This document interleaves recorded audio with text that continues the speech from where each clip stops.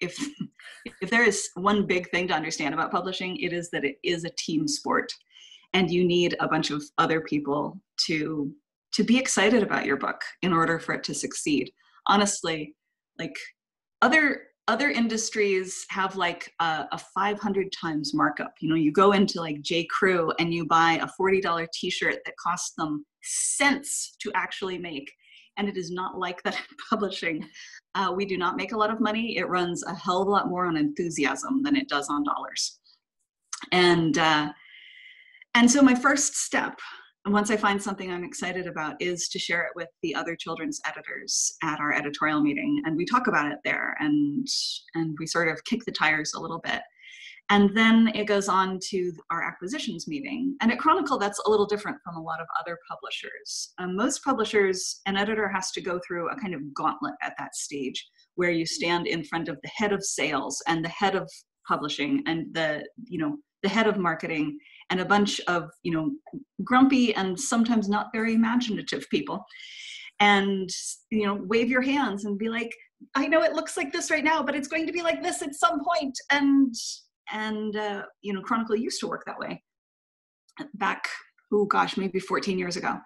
And we found that when we did things that way, what we frequently heard in that meeting was, we can't sell that. And we found that if we published the book anyway, they could sell that. So we took sales out of the acquisitions decisions, and we set up the publishing groups that I was talking about. The publishing groups include the editors, like the children's publishing group includes the children's editors, the children's designers, the children's production managers, and children's marketing and publicity. And there's just more trust and more risk-taking in those meetings now that we've changed that system. And about 2 years later, when the first books started coming out onto the market that we had acquired under the new system, our profits started to go straight up. Yep. So we're in a pretty healthy position as a publishing house. And a lot of it comes down to the trust in our creative teams and the leeway to be creative. And so once that book has been approved by the editorial group, how long does it take to go through the process and everything until it becomes a published book? The fastest I've ever seen is a year. That's very fast though. Most take at least 2 years, and sometimes stuff happens and it's significantly longer than that. Publishing is not a great thing to do like as a hobby, or because you're like, oh, I just want to publish this one book. Like, sweet darling creative people, I'm worried for those people, because they may find it much longer than they anticipated, and more complicated too. But the people who go into it really like excited to have a career as a writer, those people will generally make it because they take it seriously, they learn a lot, and they write a bunch of things. You learn so much from writing more than one book. And the longer you spend in publishing, learning about it, you make smarter decisions, not just about your own books, though you do, but also smarter decisions about your career and the people you work with, and all of those things will contribute to making you a happier person. Okay, thank you. I have numerous questions. They just keep popping up as you're talking. And I realize we're getting close to the time which we should turn this over. So I'm not even sure. We didn't even go into your background. It would be interesting to hear from you what you thought you would do when you were a teenager. Was publishing already something on your horizon at that point? No, I had no idea what I wanted to do. And in high school, I got all of the grades, A, B, C, D, F, like I got all of them. And, and then I took a year off and spent a year in the California Conservation Corps, which is now the AmeriCorps. And after that, I spent a couple of years in a community college. And my experience in the AmeriCorps really sort of underlined to me how lucky I was to have the chance to go to college, because not all kids do. And so I went to the community college and busted ass and got some straight A's and switched to a university. And it was while I was in college that I got a part-time job at a children's bookstore. And I found I loved selling children's books. And I did that for many years. But then I was getting like towards the end of my 20s and thinking, man, maybe I should try to find a job that has healthcare or retirement plan. And it was only then that I thought maybe publishing. Wow. Yeah, so I interned at Chronicle. And back then, this was 16 years ago, back then the interns were not paid. I know that. Yes, you know that. Full disclosure, I was an intern at Chronicle too. That's right. They are paid now, and good. benefits and vacation time, and it's a fellowship now, and the editorial fellows are with us for a full year. It's really turned into a pretty terrific program. To stop you on that, for the fellowship program, what are the requirements? Does one have to have completed high school or college? No, you're shaking your head. I would say probably high school. I don't know if we've actually made any firm rules about that, but we don't insist on college. We're trying to make it as open as we can make it, but it is meant to be a job that ideally leads straight into editorial assistantship. And an editorial assistant is the first level, basically, in the path towards editorship. So yeah, I think somebody asked what my degree was in. It was classics. And just in case you're thinking, oh, that means Dickens or Shakespeare. No, it doesn't. It means ancient Greek and Latin and those civilizations. So I got a lot of, so what are you going to do with that? And I had no idea. But the bottom line is that in a lot of jobs that are not very, very specific. I mean, if you want to be an engineer, then you need an engineering degree. But a lot of jobs, they don't care what you got your degree in. They just generally kind of want you to have one. Very true. Someone wrote, can you remind us which, Lauren wrote, which children's bookstore? Did you say you were working at a children's bookstore? I started at a children's bookstore called The Storyteller in Lafayette, California. It is no longer around.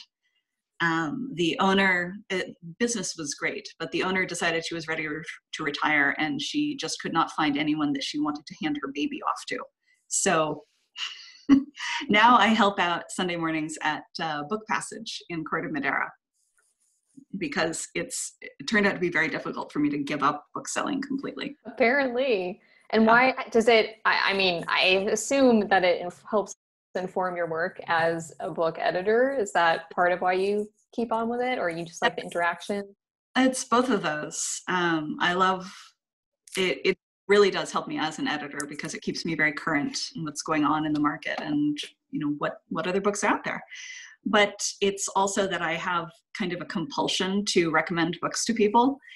And, you know, I had that compulsion when I was a teenager. And when you're a teenager and you're just sort of lurking in a children's section of some bookstore and eavesdropping on people so that you can recommend books to them, it's not as creepy as when you're 30 years old.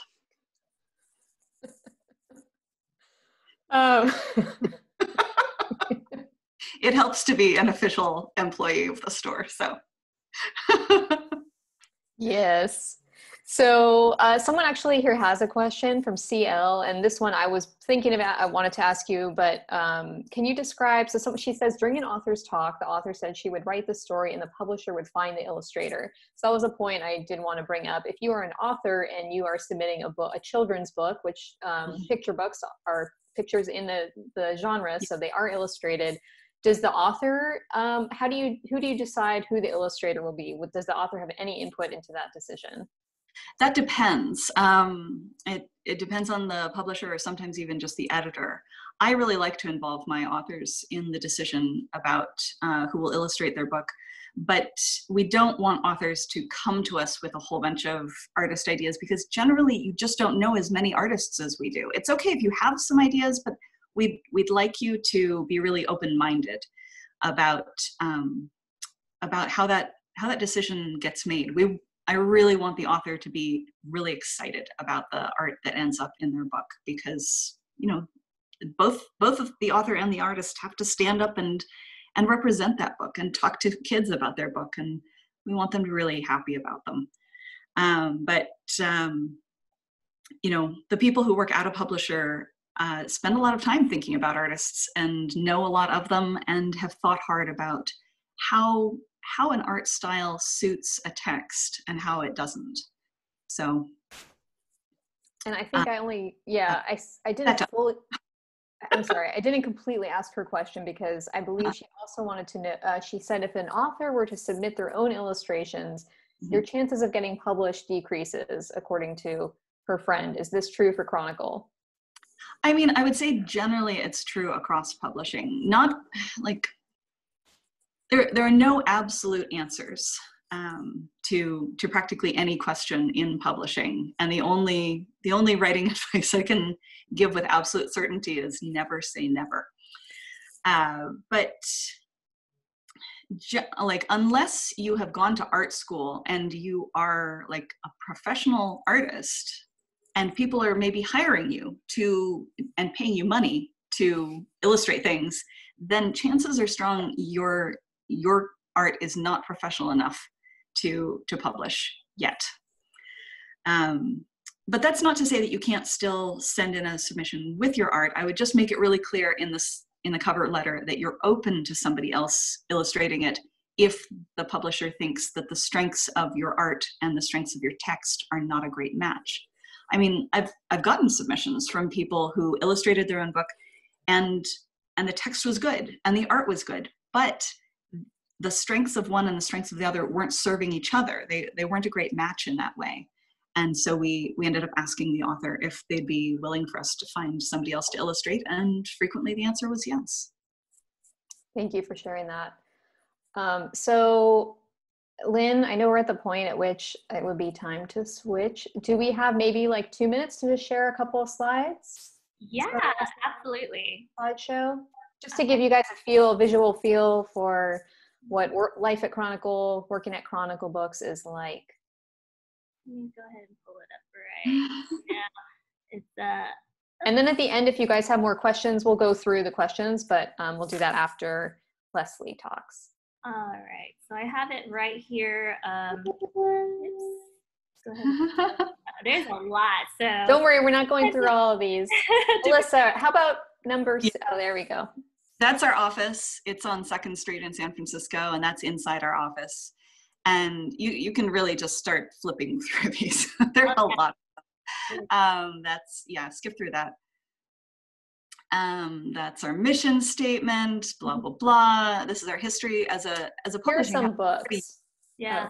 Great books. Here are some of the books that we've published. Yep. And we do things that aren't books too, as you'll see. Like there's Ivy and Bean. And lots of great cookbooks and beautiful art books, and also some things that aren't really books, like Post-it notes that are pot themed, or the pad of butter. What is that? It is a pad of paper that is just little slips of yellow paper, but it's made to look like a pad of butter, and that's exactly the kind of crazy thing that happens at Chronicle. If you had come to me, if the team who made this had come to me and said, we want to make a pad of paper, but it looks like a stick of butter, I would have been like, why? No, really, why? But then they make it, and somehow they make it so compelling looking that you're kind of like, I want to spend money on this, but I don't understand. We're good at that. So yeah, here are some more of our books. Just flip. We work with a lot of different people. These are some of the other things that we've worked on. Good Night construction site. A lot of different authors, franchises, publishing categories. Yeah, you can see food and drink and lifestyle and art and children's and pop culture there. And Oh wait, can you go back to that slide? There you yeah, go. this is what we call at publishing at Chronicle the make team, and that's the editor, the managing editor, the designer, and the production manager. And those are basically the four people, aside from the author and illustrator, of course, who were really like the team making the book. Everybody else at the publisher, sales, marketing, accounting, IT, they play really important roles, but they play those roles pretty much afterwards or outside of the process of creating the physical book. These are the four roles that make that book, and then we hand it off to the amazing people in marketing and in sales to actually get it into other people's hands. Yep, you know, once you start looking for the little glasses on the spine, you will find that there are Chronicle books freaking every place. Our salespeople are amazing. You can wander into a tiny little boutique by the ocean that sells nothing but like candles and seashells, and they'll have 2 books on the counter, and they will be Chronicle books. Yeah, so we get our books every place around the world, into all kinds of different stores, and yeah. Are there any other key slides you want us to look at? I know there's a lot, so maybe, Lynn, if you want to jump down to, I don't know, ones with pictures there. Yeah, that was Pantone Day at Chronicle. We've been doing some Pantone publishing, and we all came as our favorite color. We actually throw a lot of parties. Halloween is always a really big deal at Chronicle, and I still remember the time we had Mardi Gras and production built a float and dragged it through the office throwing candy at people. So yeah, you can find a lot of stuff on our website, which is where some of this is from. There's submissions advice there, there's career advice, there's a lot of information about our publishing. These are the ranks of the editorial, sort of how you get from the beginning to the end. As you can see, I'm sort of near the middle there, senior editor. Yeah. And there are lots of other things to talk about, but I don't think we have the time for it. Well, thank you, Melissa. And thanks, Lynn, for sharing the slides. Sure. And of course, we can answer more questions towards the end, but let's turn it over to you, Lynn and Leslie. All right. Thank you, Jessica. And thank you, Melissa, for that very informative talk. All right. So Leslie, welcome. Leslie Dutcher, is the Director of Publications at the Fine Arts Museums of San Francisco. And as you can tell, but with the weather here in San Francisco, there in San Francisco, it's actually very cool compared to LA right now. So Leslie, can you tell us a little bit about yourself and what you do as Director of Publications? Hi, Lynn, and thank you, Lynn and Jessica, for having me here today. It's really nice to have the chance to speak with all of you. And Melissa, I really enjoyed your presentation and learned so much from you. I used to work at Chronicle as well, so we're a very cozy group here. I left Chronicle to go to work at the Fine Arts Museums of San Francisco. And in my role at the museums, I am a museum publisher. And when I started out in my publishing career, I didn't even really realize that museums had publishing offices or publishing houses, as is the case in my museum, within them, with persons who are tasked with making books exclusively for the museums. So I thought I would share a little bit of backdrop about what museum publishing is, and then go into the questions that, Lynn, you have. So I'm going to share my screen, and I hope this works. It did earlier. Yes. Let's see. One more button. There you go. Publishing at the Fine Arts Museums of San Francisco. This slide shows a book that we made in 2013. It's a handbook about one of our museums, the DeYoung, which is in Golden Gate Park, and some of you have possibly visited there. I show this because this is the building that I work in, and actually one of the floors is where my office is, so it's kind of a fun visual to show. to show where I work. Melissa, are you okay? I think she's on her cell phone. Anyway, so I wanted to talk about museum publishing. It's a little bit different from trade publishing that Melissa described. She talked about acquiring manuscripts from outside authors, choosing the right books to put on their list to sell and to make a profit. And in museum publishing, we are really a service department for the museums. And our job is to create books and other publications that are related to our exhibition program, our permanent collections, and other programming at the museums. And so it's a different kind of model. So I'll talk as I go through there. I only have 4 slides, what a museum publishing office looks like, what the different jobs are, and what kinds of publications we produce. So this is a picture of my bookshelf at my office, and it's an office I'm not going to right now because, like so many of us, we're sheltering in place. And this shows some of the books that we published in the last 10 years. So you can see it's a rather diverse range of topics. As I mentioned, we publish exhibition catalogs and books for the permanent collection. Our office oversees also our member magazine, Fine Arts, which comes out 3 times a year, and gallery didactics, which when you go into an exhibition or you go into galleries at a museum, there's often some context. There'll be chat panels on the walls or labels with the works of art. And my office is responsible for publishing those materials, and then other museum signage and ephemera, maybe brochures related to curricula, or even we even are responsible for the signs that go on the doors of the bathrooms telling you when the bathroom is closed. So I'm fond of saying that in museum publishing, we really run the gamut of the very scholarly, academic kind of catalog to the sign on the bathroom door.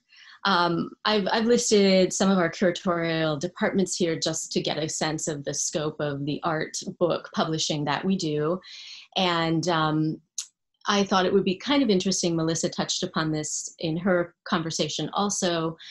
How do you publish a book? A lot of times people think about a few things. They think about writing, and they think about editing, and they think, oh, and you publish a book. And there are lots of other pieces to that puzzle, as Melissa described. You know, at the beginning, you have a contract. Who's going to do what? The author's going to give the publisher this, and the publisher is going to give the author this.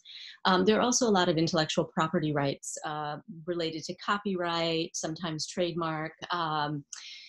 In art book publishing, you have to have the right to use the work of art because the copyright belongs to someone else. And some works are in the public domain and there aren't copyright clearances. But if they are in the public, or if they are outside of the public domain, then you do have to secure permission. And you also have to get the visual image to create a high resolution file so that you can print the book and have very good quality, precise sort of reproductions that mirror the works of art. And that's, of course, very important in museum publishing because we want to promote works in our own collection and works coming into our exhibition program in the best light possible and with the most faithful reproduction. There's also, when you take a look at a book, it's always a good thing that you don't think about the way that it's made and all the work that goes into it because it means it was probably done right. I think it's when things go wrong that you start to realize, oh, a letter could be out of alignment, or oh, a page could be upside down. Things could go wrong like that. So there's a lot of creative direction and design decisions that are made. And for us, we like to think about the subject matter of a certain project, and we try to tailor the design of the book, the look and feel of it to match what that subject is. And you can kind of see this in the spines of the books. You see something like Summer of Love. We used a typeface that was derived from typefaces that were popular during the summer of 1967. Further to the left, you see some more traditional kinds of typographies. The Masters of Venice, for example, that draw upon a type that was more prevalent in the 17th century. So we think about things like that. Melissa talked about kind of the dream team, the design dream team. Of course, the book goes into production, into pre-press. You're getting all the images prepared, the InDesign files. making everything exactly right. And then of course you go on press, and in museum publishing, we really like to send someone on press to make sure that everything is happening as it should. And then, as Melissa also mentioned, marketing and selling is kind of the final piece. And we are different at the museums in this regard too. We sell through our museum stores, and we sell often. When you leave an exhibition, you might see a shelf full of books, and that's our primary sales venue. This is just a really quick summary of some of our most recent books. We did a small accessory book on Frida Kahlo and her relationship to the city of San Francisco. We are working on a book for the first retrospective of the feminist artist Judy Chicago. Down below, Ruth Asawa, Contours in the Air. This is a book that we published 15 years ago. It's been out of print for the last 5 or 6 years, and there's been a lot of demand for it, so we created a revised edition, just printed this summer. There's a book about Spirit of the Arctic, which is based on a permanent collection, but also a part of the collection that has not been highlighted as much as we had hoped it could be, so we created the book.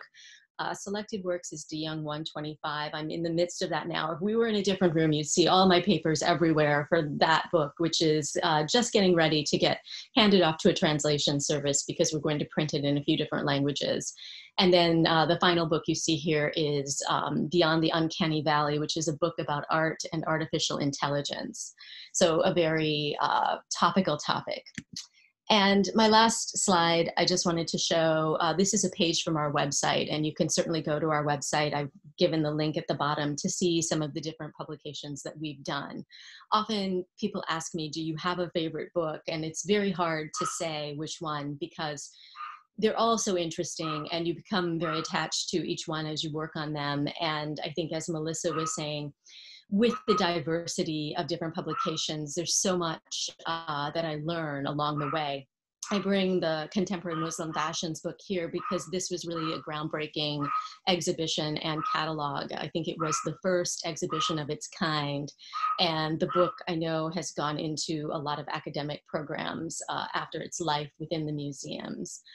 People ask me what makes for a good book, and I like a book that offers new scholarship, takes on a new topic that perhaps hasn't been explored in other publishing models. And then what distinguishes our publishing list. I'm sure that Melissa could say a lot of things about Chronicle's list, and even as you watch her different images go by, you get a sense of that list. And I think for our list, we are we're very academic. We're looking to increase the knowledge base of our audiences, but we're also very interested in being very accessible and very friendly. So we try to make this a part of our publishing model as well, that books can be very scholarly, but they can also be very beautiful, very appealing, very easy to engage with. And some of the images from the Contemporary Muslim Fashions catalog at the bottom are shown, and I found this book just a really wonderful book to immerse oneself in once it was all published. So I will stop sharing, and then I will let you go ahead with whatever questions you have. That was wonderful. There's so many amazing books at the museums. I'm really, really excited to look at them. Are they available online? Will we be able to download them? So you can find the books online with kind of what you saw on the Contemporary Muslim Fashions page, some page spreads, some information about the book, and you have there's a link where you can order them through our museum store, but we don't have our books online at this time. It is a goal of mine for some of our out-of-print books that we can put them online in the future. That'd be wonderful. Okay, well, thank you for sharing all of that. Let's go ahead and dive into your career path. So, a director of publications. How did you get there? Tell us about your path from when you even began your first job to your internship and to the many jobs that you've held to get where you are now. So I guess going all the way back, I was very involved in my high school newspaper and in the yearbook editorial team, and a lot of, placing imagery with text and laying it out on the page is very much what I do today. So that spans back, quite a few years now.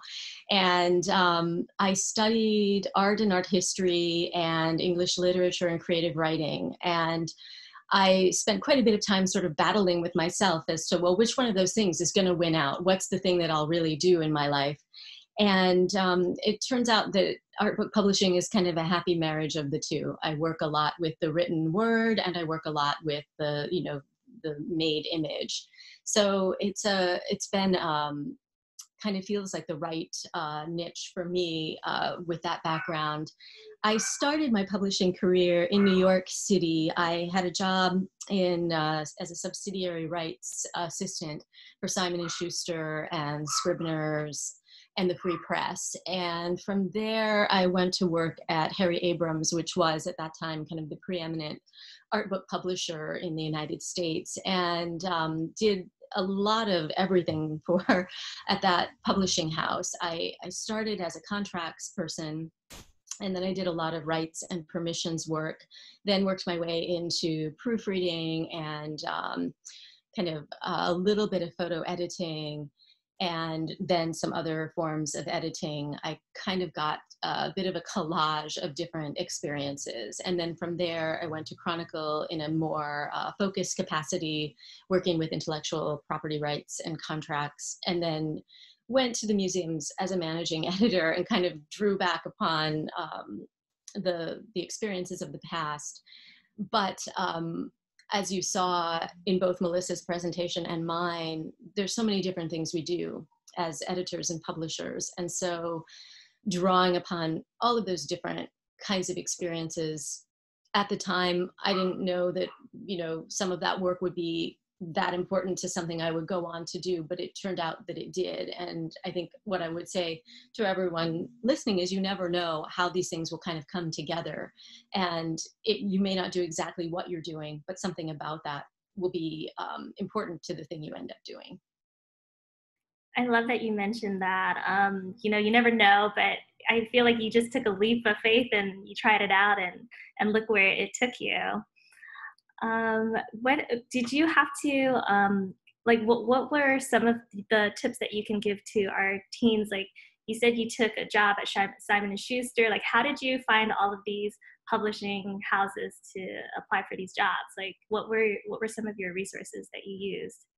I used different employment agencies at the time. I think that might have happened more in those days than it does today. This definitely doesn't happen today. I went through the yellow pages of the New York City phone book and made cold calls. And that was actually how I ended up getting an interview at Abrams and ended up getting that job. So today, it's a whole different world, right? You can go onto LinkedIn, you can look at online listservs, you can go to publishing houses, job sites. I'm certain that the museums have one, and I'm pretty sure that Chronicle has one as well. So I think being open-minded as you approach different things, and taking something that you like, but taking what is available, and not necessarily saying, oh, I don't want to do this one thing, I want to do something else, but seeing how that one thing can turn into something else. That's wonderful. What is the most rewarding part about being a director of publications? And what is the most challenging?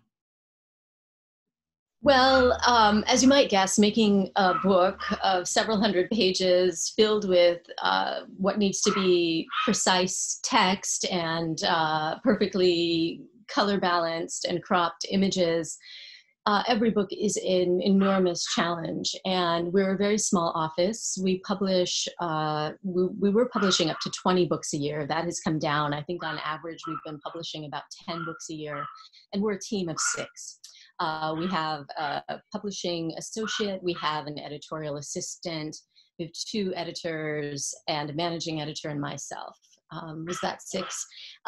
So we're a small office and we do a lot, and that is really challenging. But I would say that, the work is very rich. It's very rewarding work. Just like Melissa, and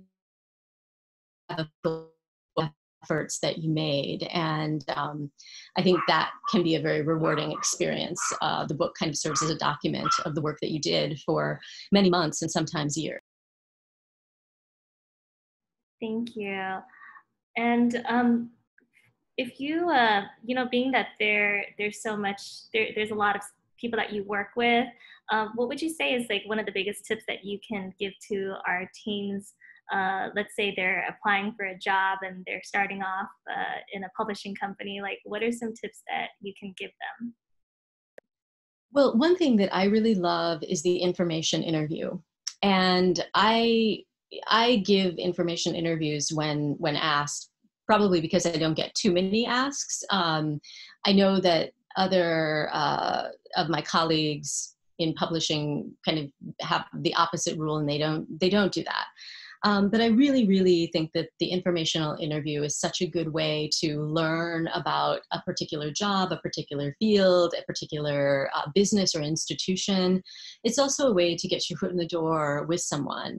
When we have a job opening, we do consider people who we know in the field among people we don't know who come in through the website. And it's always kind of nice to see that someone who's applying for a job had expressed interest. Maybe it was 2 years ago, maybe it was 3 or 4 years ago. So I really, really recommend the informational interview. It's a really easy thing to do, and it doesn't take a lot of time, but it can be very beneficial both in what you learn and in the contact that you make with a particular person or a particular place. I think another piece of advice that I would say is there are some publishing programs that you can go into and you can get editorial skills. I'm actually myself working in a design program right now. So there are things like that you can do. There's a National Museum Publishing Seminar that takes place every other year that's done through the University of Chicago.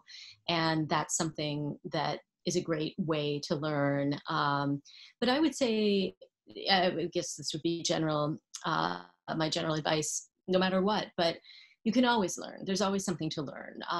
I've been working in this role for nearly 10 years, and I learn something every day now. Maybe I don't learn as much today as I did when I was first starting out, but there's just always something. And I'm fortunate to be surrounded by colleagues who can help me learn and teach me things. And I think that just always being open to learning is helpful.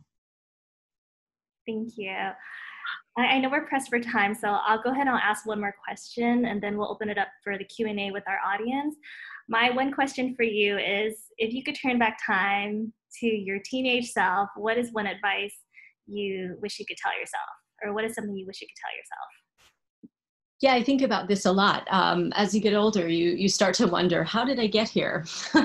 What could I have done instead? And you think about these chapters of a life unlived and the life that you did live. And I think that what I would say, both for what I have done and what I haven't done, is to really, if you have a passion, if you have a talent, or you have something, and maybe you don't even know it's a passion or a talent, but you want to do it, to pursue that, to really give that its place. And I think that sometimes you may go into classes or you may go into critiques, and you'll find that some people really identify with what you're doing, and some people don't. And I think being able to recognize criticism for, when it's helpful and when it isn't, and standing true to the vision that you might have for yourself. I think that it can feel like a very secret thing sometimes, and it's sometimes because of that easy to let it go or think it doesn't matter. But I would say it does matter, and there's a reason why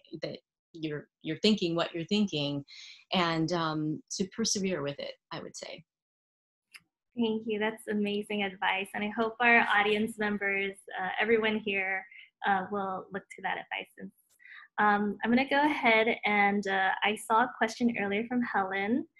She asked here, and this is for you, Leslie, is it common, or even to for Melissa as well, is it common to start in other departments and then move into editorial? I can go ahead, and Melissa, I'm sure you have some thoughts on it too. Just using myself as an example, I didn't even move from like one thing into editorial. I kind of did a lot of different things.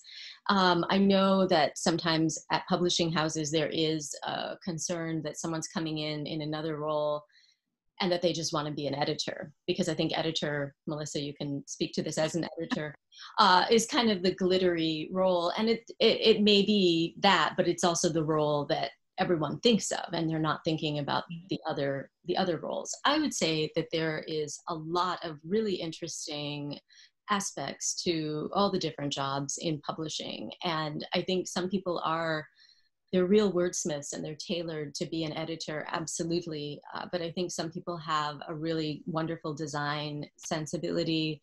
Some people are fantastic marketers. So it's really finding your niche. And if you are in one spot and it doesn't feel right, I've certainly seen people who have moved around. I've seen editors turn into marketers. I've seen it go in all different directions. So. Yeah, I agree with that. I think it's more likely for us to hire somebody into an editorial assistant role who comes from our fellowship than it is for us to hire somebody into an editorial assistant role who comes from marketing or sales or some other part of the company. But it does happen. So who knows? Lauren here asked, how involved are the curators? Are they responsible for the text of the books? I'm assuming this one's for you, Leslie. Yes, that is a very excellent question. Our curators really drive our program. Melissa, in your world, the editors drive the book program. In my world, the curators drive the whole curatorial program. The exhibitions, the care for objects in our permanent collection, the educational programming, and of course, the publishing. So unlike Melissa, who can kind of choose the projects that are interesting to her, my projects are handed to me by the curatorial program. And so someone will go through a process similar to what you described, Melissa, for a book at Chronicle. They'll go through a process to make their project worthwhile, like to get a green-lighted exhibition or a permanent collection reinstallation. And as a part of that, they will usually want to have a book, and then there will be a conversation as to whether a book is necessary. Or is there already a book about this subject matter? How critical is this to our mission? Do we need, do we have the bandwidth to do it among everything else we're doing? So the curators really do drive the program. And when I say that I am a service provider at the museums, I'm really a service provider to the curators. And that's sort of how our whole program is run. And they are contributors to the catalogs that they present. And we will sometimes also work with some outside authors who are other specialists within the field, usually who the curators already know and recommend. Sometimes it falls to our office or others to make recommendations, but they usually, they are experts in their field, and they know what they know their community the best. Wonderful. Can I ask, how has this pandemic affected both of your jobs? Are you able to work from home? Yeah, I'm working from home. It's harder to focus. I feel pretty behind, but obviously a lot of people have it much worse. So I'm very grateful for the chance to work at home and stay safe. And I am working at home also, and have been since probably the same as you, Melissa, mid-March. And our museums have been closed. We had some hopeful news recently that we would open on July 7th. And then, of course, we all know that things have kind of changed. And so I think for me, the challenge has just been staying on top of what happens next. And our publishing really it flows with the exhibition schedule. And since we don't know what the exhibition schedule is, we're not quite sure what we have to put first and when things will need to be done. And of course, you're probably seeing this too, Melissa. There have been some issues with distribution and getting books, out of other countries into our country. I had just printed 3 books at the end of February, and they just left Germany kind of just before the ports started closing there. So we were lucky, but I've heard all kinds of stories of books that are, on the water, and museum shows that aren't going to happen for those books, etc. Yeah, you never know. One time our books were on one of those big container ships across the Pacific, because we printed in China, and a storm struck and the ship broke in half and sank. The crew was fine, thank God, but all of the books were gone. I didn't realize those ships could break in half. Yikes. Okay, well, thank you for sharing that. I hope, I hope you guys were able to get a reshipment of those books, and that they printed new ones for you.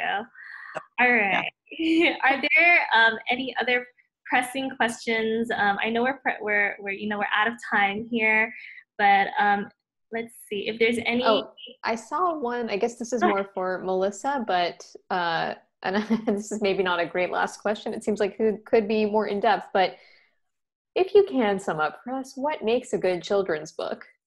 Oh gosh, truly so many different things. There are so many different ways to write a good book. There are certainly a lot of different ways to write a bad book too, and I'm sure you've noticed some of them. But I guess if there's a common thread, it starts with respect for children, and really caring about their interests, caring about their abilities, and really believing that they are already people. We get a lot of submissions from people who seem to sort of remember children as maybe like not completely human yet, and it makes me very angry. So start with your reader and go from there. Thank you. I say I can ask this question for Leslie too. Leslie, what makes a good book for your museum? Well, there are different books for different subject matters, of course. I mentioned the Contemporary Muslim Fashions book just because it was a book that didn't really exist already. And so to me, that makes a really great book when you can open up a subject matter to your readers that they didn't have access to before. And you can do it in a way that's really engaging and vibrant. We've had some books where we have done kind of the scholarly catalog for its lifetime, for the 20 years that it will be in, that kind of considered the book. We did one for the brothers Lenain, who are these French 17th century painters. We did another one recently for James Tissot, which is actually out in the trade now, so you can find that on your bookshelves. But that was a case where a book about that artist had not been done in more than 20 years. So, and I think when we have that opportunity to, when we have a book like that, we really throw ourselves into it. And when it's something that, we have a show, there are a lot of books on this, but we'll do a slightly different angle, we might not make as big of a book. But I think always finding new stories to tell and very appealing ways to tell those stories would make a good art book. Thank you for sharing that. All right. Well, I guess we are towards the end of our program here, but I'd like to mention again, if you guys have time to fill out the surveys, please do. We did attach a link to 2 of them. I'd like to thank Melissa and Leslie for giving us, all of this wonderful information and for sharing their time with us today. I hope that you took something away today from learning how to get your book published to even working at a publishing house. And if there's any other questions or any other things that you'd like to ask us, we're going to hang out here for a little bit. I'd like to mention that next week we are going to have a topic. We have 2 guest speakers, and our topic next week is going to be small businesses. So if you're interested in learning how to start your own business, come to our program next week. And another thing I'd like to mention is starting this fall, we are going to be introducing a healthcare series. So I will be sending out a survey for that one next week. If there's any health topics you'd like to learn about, I would love to get your feedback so I can find guest speakers and doctors and physicians and specialists to come and talk more about these health topics. Okay, thanks everybody. We'll hang, oh, mental health. Okay, I got you. We'll get Jessica's husband in on this. Yeah, so we'll hang out here for a little bit, but we're gonna go ahead and conclude the program. Again, thank you for coming today. We'll see you guys next week on Wednesday at 4:30. Hey, Greg. Hey, Greg. Hello, guys.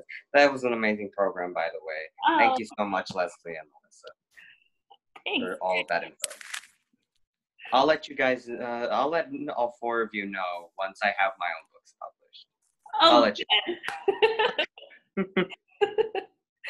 Man.